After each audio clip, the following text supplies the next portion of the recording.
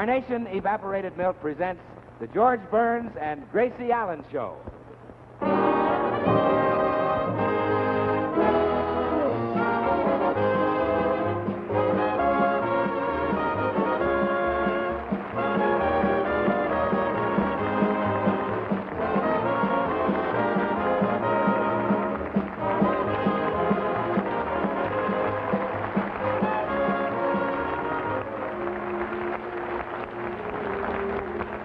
Thank you very much. You know, I've been in show business a lot of years. And I can usually look at an audience and tell immediately whether it's going to be a good audience or a bad audience.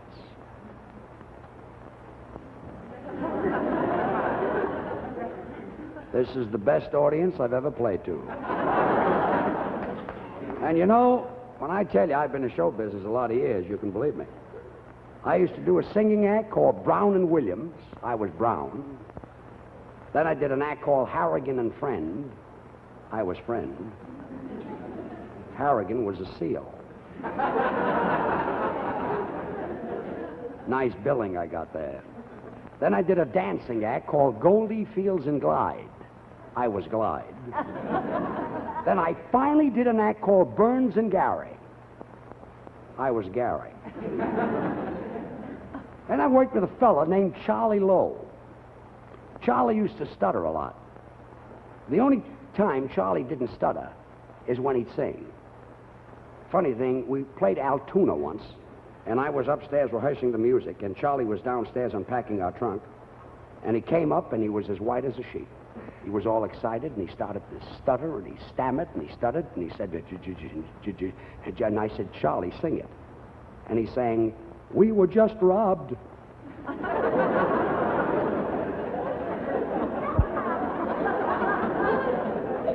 And another thing that happened in Altoona, we used to do a number where Charlie would say, Charlie said, "I'll take her around the world to spend a honeymoon." And I said, "I never knew the world was in a furnished room." And he said, "All she'll get is the best." I said, "The sleeves from your vest." And he said, "Oh, yes." And I said, "No." And then we danced. See? So all of a sudden, Charlie started to stutter on the word moon. He says, "I'll take her around the world to spend a honeymoon." And I says, "Look, Charlie, I don't mind you stuttering in Altoona. But next week, we're playing New York City. We're playing the Jefferson Theater. And if we're a hit, we get 5 weeks' work. And if you stutter on the word moon, we go back to Weenix Restaurant. That's the place where we hung out when we laid off." And Charlie said, "Don't worry," he said, I won't stutter." We got on the stage of the Jefferson, and Charlie said, "I'll take her around the world to spend a honeymoon." And I never waited. I says, "I never knew the world was in a furnished room." He said, "All she'll get is the best." I said, "The sleeves from your vest." And he said, "Oh, yes." And I said, "Oh, no." And Charlie said, "Moon."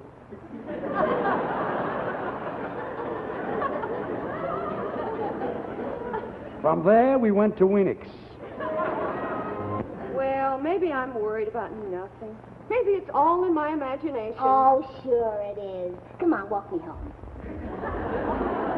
After all, I used to be Harry's secretary. That's how we met, you know. Oh? Sure. And we used to work late, just like he's doing now. Uh-huh. I remember the first night he called me in to take a little dictation. I'll kill him. He's chasing that secretary around the desk right now. Oh, Blanche, relax. If it were my husband, I wouldn't worry. Yeah, but my husband can catch her. Gracie, what am I going to do? Well, I'll think of something. Come on, I'll walk you home. How about appealing to his finer nature? What do you mean? Well, you say to Harry, how about our children, and see what he says. He'll say we haven't got any children. Then you say, yeah, how about that? Never let them get the last word. Gracie, I'm worried. Well, what about? Suppose the secretary has got a pretty face and a gorgeous figure. Look what you've got. What? You've got friends. Thank you. Come on, walk me home. You know, Gracie, I've been married to that man for 11 years, and now I'll bet he's going to leave me for that blonde. Well, so what? In another 11 years, he'll get just as tired of her as he is of you. Feel better now? No, in fact, I feel just Here comes Hello, Harry. girls. Well, I thought you were going to work late at the office with your new secretary. Well, I caught up sooner than I expected. Blanche said you'd catch her. What? I'll see you later. Yes, Blanche. dear. Bye, Gracie. And as for you, Harry Morton, I tell you plenty if you aren't the woman who's my best friend's husband.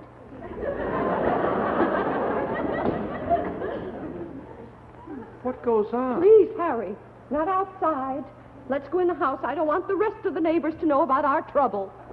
They know we live next door to Gracie. That reminds me, I gotta get cleaned up. We're going to the Burnses for dinner tonight. Oh, are you taking me? Won't your blonde secretary be jealous? Blonde. The secretary happens to be a man. He's an old fraternity brother of mine. A man? But Gracie and I thought... Gracie again. She started all this. No, she didn't, Harry. If anything, I put the idea into her head. Blanche, you could put an idea into Gracie's head like you could put a basketball into a thimble. Now, Harry, I don't Why want to doesn't hear she stay home with her husband? If you had that husband, would you stay home? Well, I wouldn't. I'd take him back to the judge that married me, and I'd say, look, I know I took him for better or for worse, but this is ridiculous. Doesn't deserve a wife like Gracie. Nobody does. I think Gracie is a very fine wife. You think. You thought my secretary was a woman. How wrong can you be? Wait a minute. How do I know I'm wrong? I'd like to see that man secretary of yours. All right, Blanche, I'll call him. We'll have him over for dinner and settle this whole thing. Oh, but you can't do that. We're going to the Burnses for dinner. Good idea. I'd like to get Gracie to have a look at him, too. Well, you don't need to act so hurt. There are plenty of married men who are interested in pretty girls. Not me. I gave that up when I married you. Really, Harry? What?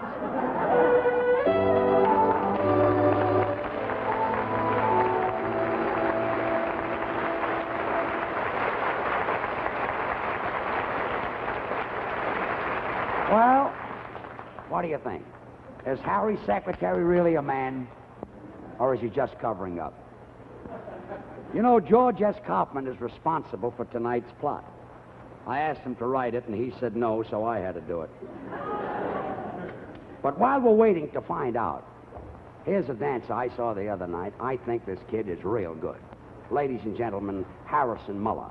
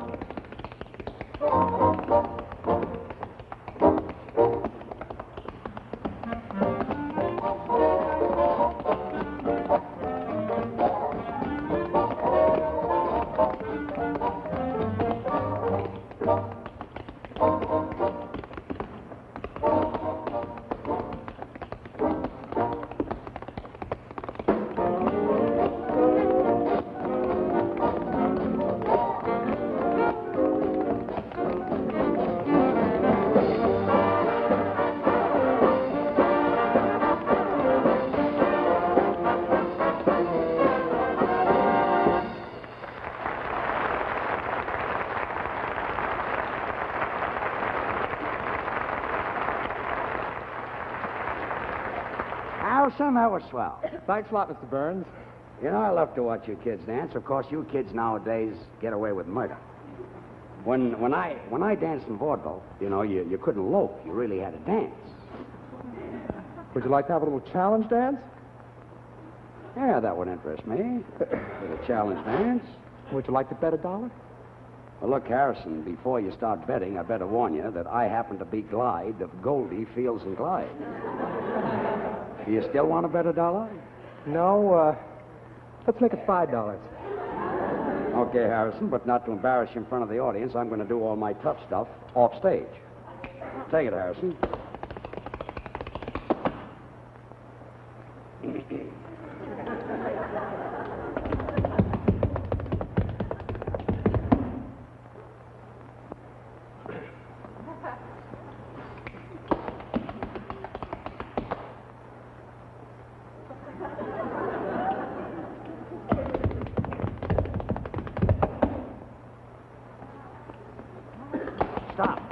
$5, I mean.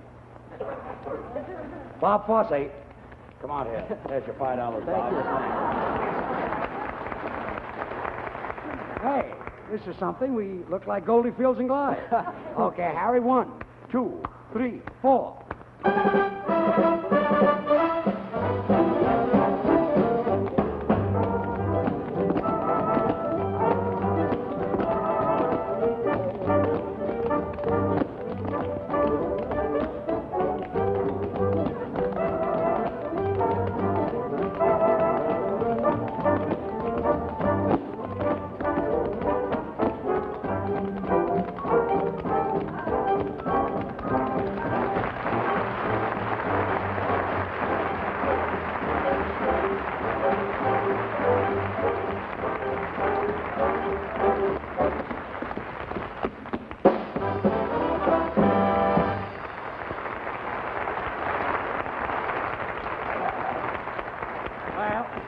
Real nice. I enjoyed that. And Harrison, a little carnation milk for you. Bob, a little carnation milk from you. Compliments from our sponsor. Oh, gee, thank you very much. Who is your sponsor? Croveney's Umbrellas. Well, they're pretty smart people to give you this. Carnation's wonderful milk. Yeah, that Croveney's a smart boy. Goodbye, fellas, and hold on to your tap shoes. So long. Bye. Bye.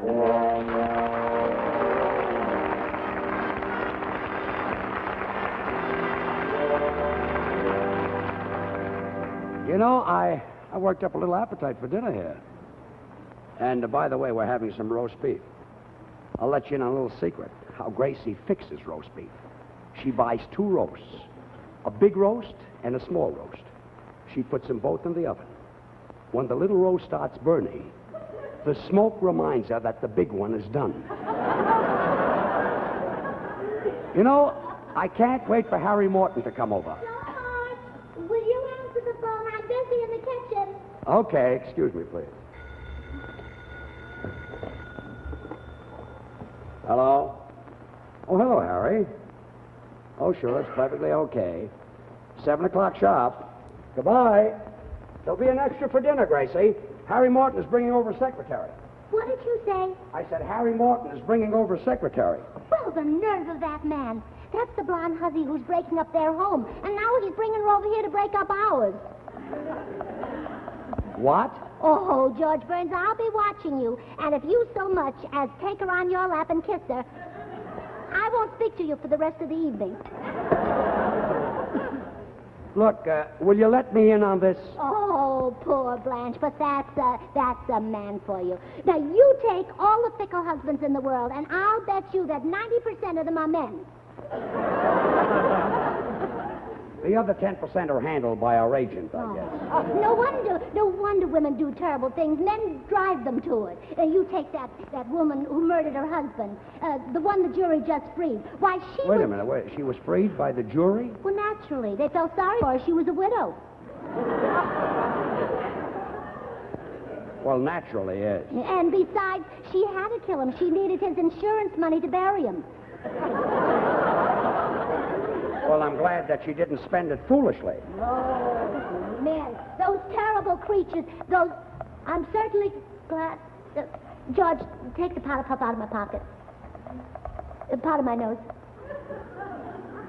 How do I look? Pretty. Oh, now, where was I? Men. Oh, yeah. Men, those Atta girl, now you're working. Well, believe me, I'm glad my sister Hazel is only 2/3 married. Hazel is only 2/3 married? Well, sure, only she and the minister showed up.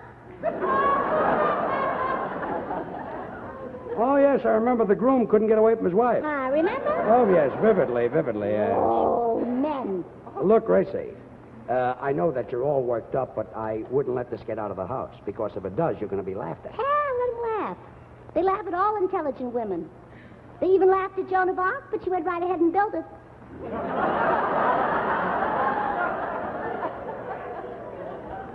Built what? The Ark. The Ark was built by a man. The person who built the Ark was a woman. Noah. How could I know? She's been dead for years. Gracie, don't you think you ought to finish dinner? I'm not going to cook for that blonde Wolverine. You stir that. Okay, I'll stir it. I don't know what you're so excited about. Believe me. In the George, first you're place- stirring it the wrong way. You'll unwind it. Well, my cooking teacher happened to be left-handed. And Gracie, I'm sorry you feel that way about men. Oh, well, George, there's nothing personal. You're my husband. I don't think of you as a man.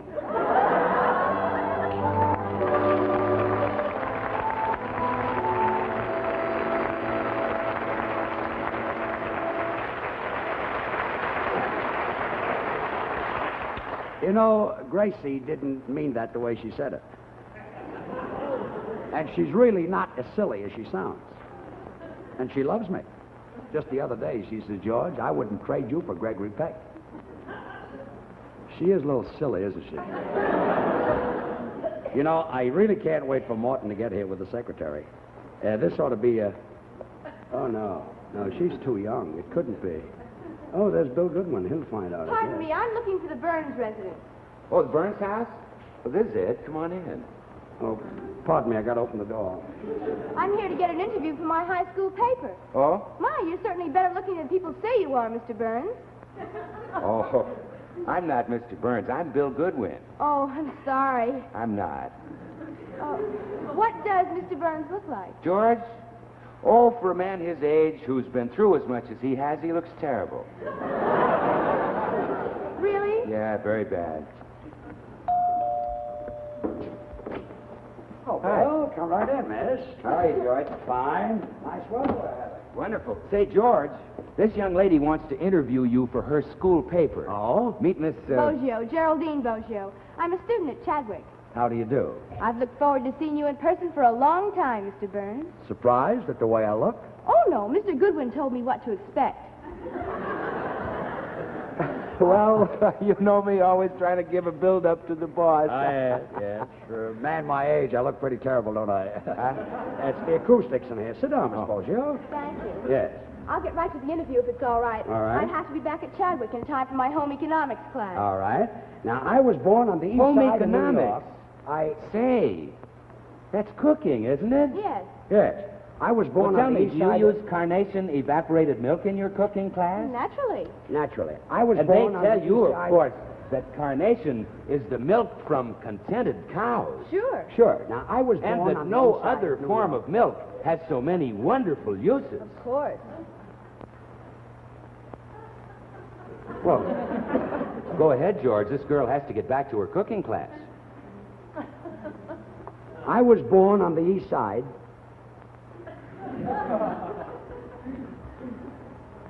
I was born on... Carnation is great. Carnation is just good whole milk with nothing added but vitamin D. That's the sunshine vitamin. And nothing taken away but water. Bill, Gracie would like to see you in the kitchen. Oh, all right. He's Excuse coming me. right in. Hurry, Bill. Now, I was born on the east side of New York. I got into show business. I was 7 years old. I joined a quartet called the Pee Wee Quartet. And every Friday night, we would go on amateur night at a place called Miners Bowery. One Friday night... Am I going too fast for you? What? Have you got what I said? Oh, excuse me, Mr. Burns. I was writing what Mr. Goodwin said about carnation milk. Would you start again, please? I was born on the east side of Hey, New Miss York. Boggio, look. I've got a demonstration here that you can use in your cooking class. Now, carnation evaporated milk, just as it pours from the can, can be used instead of cream. It whips just like cream. Then, when you want milk, you just add an equal amount of water. Now, there you have milk that costs about 1/3 less than bottled milk. Isn't that wonderful? I'll make a note of that. Good.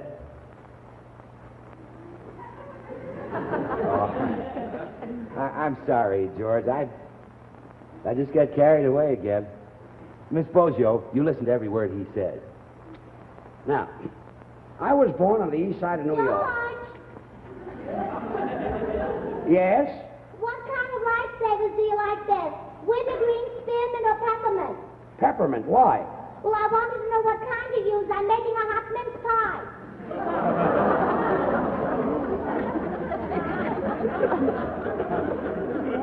I was born on the east side of New York. I started in show business when I was 7 years old. I joined Hello? a quartet called the Pee Wee Quartet. Well, I'm sorry, Mr. Burns is busy right now. Do you think you'd call back a little later? Called the Miners Ball. Yes, that'd be wonderful. Thank you very much. Okay, goodbye. It was too noisy. I couldn't hear a thing. Would you please start again? I was born on the east side of... I wasn't born at all. I just died. Kids in Chadwick, look. Hello, John. Hello. Come on in. You're looking happy. What's the Come matter? right in. Hello, Bill.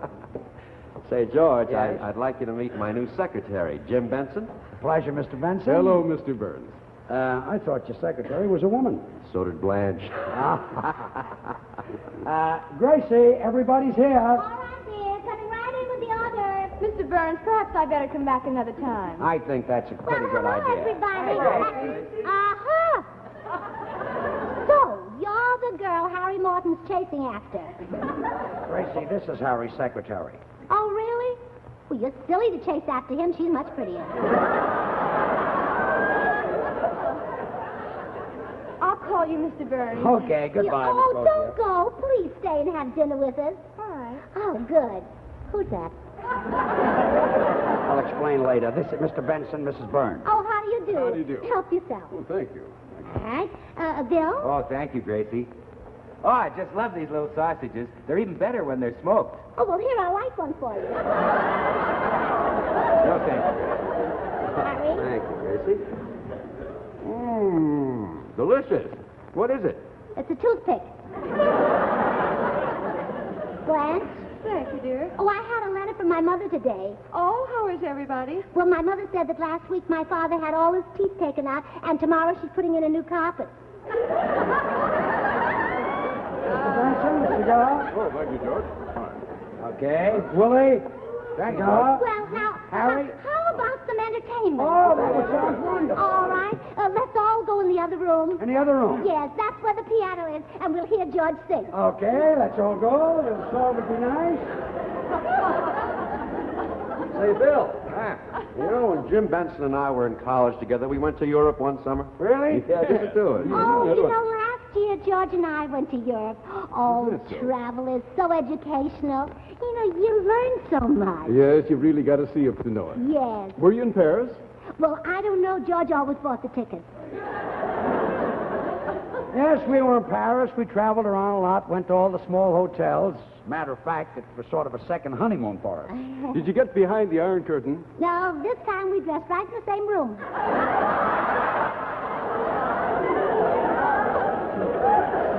George, these cigars are just wonderful. I thought you'd like them. Oh, I've got a wonderful idea. What? How would you like to see a card trick? Card trick? Really? All right, George, get the cards in there. And could I borrow your handkerchief? Yeah, sure. And, right on the mantel, you'll find a scissors. Scissor, that's a good handkerchief. Oh, Gracie. don't worry. My father showed me this years ago. Father? Yeah, you'll love it. So you hold it, will you? Oh, thank you very much. This is really the best trick you ever saw. Now, wait.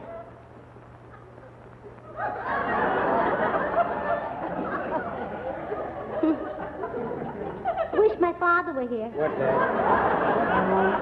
Well, come on, let's all go in the other room and hear George sing. Come on. Let's go. Hear me sing.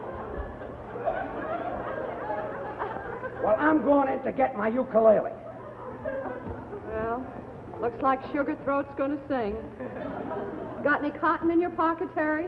I don't think he sings that bad. You've been giving me that trouble. It's just sheer murder, but at least we'll get a free dinner out of it. Is he really that bad? Well, you know, Mrs. Burns, I've never heard your husband sing. Oh, my husband has a beautiful Is that voice. so? Yes, come on over here and we'll listen to it. Yes. Right down here. Oh, quiet, everybody, quiet. George is going to sing. I don't care what mushy and so creamy that it's just...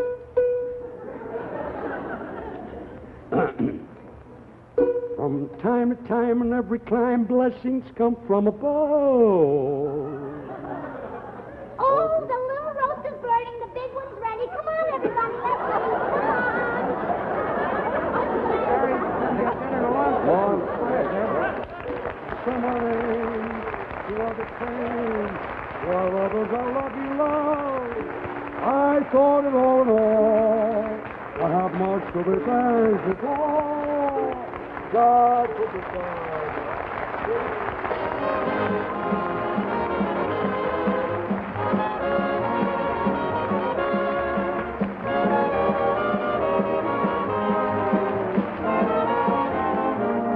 George and Gracie will be back in just a minute. In fact, just as soon as they finish dinner, folks.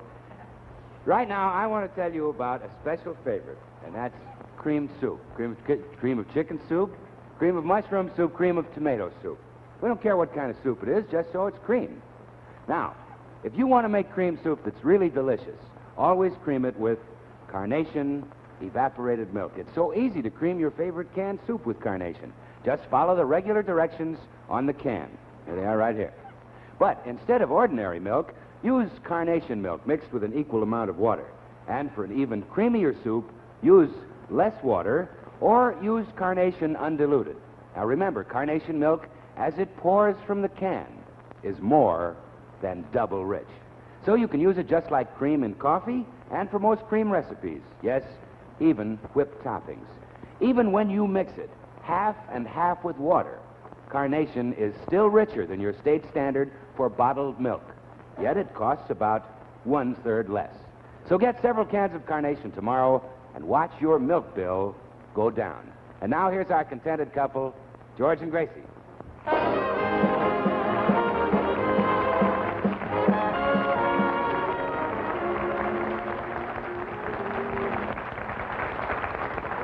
Come over here?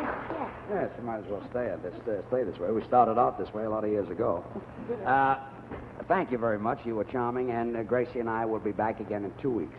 And Gracie, I want to tell you that your dinner tonight was delicious. Did you like it? I loved it. Especially that chocolate-covered dessert. Oh, well, I know how you love chocolate. You always said that you could eat sawdust if there was enough chocolate on it. That's right. And you can, too.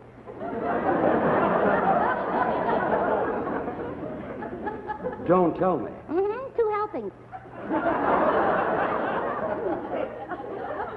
Say good night. Good night.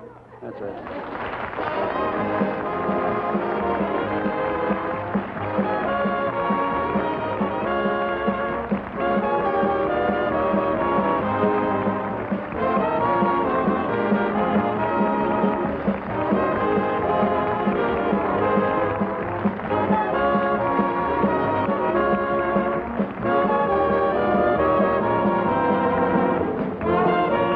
Appearing on the program was Camilla DeWitt as Geraldine Boggio. Our music director was Harry Sosnick. The George Burns and Gracie Allen Show will be back in 2 weeks. Stay tuned now, for the show goes on with Robert Q. Lewis on most of these stations. This is Bill Goodwin speaking for Carnation. Bye.